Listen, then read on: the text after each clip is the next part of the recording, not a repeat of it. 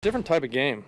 Certainly, typically it's Logan goes out there and really gets after it. And tonight was a struggle. It was not easy for him at all. He's sitting at close to 70 pitches after 3 innings, and had a conversation with him, and I said, I need 5.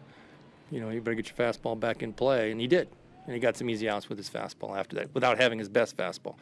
And that really is a mark. These guys oftentimes they go out and they pitch 7 awesome innings and they don't get a win. It's a no decision or a loss.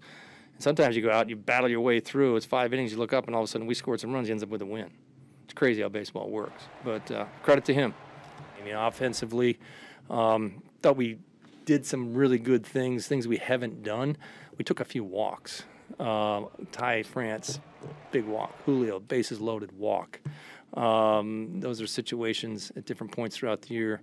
Instead of just passing the baton, oftentimes we get caught up in trying to be the hero.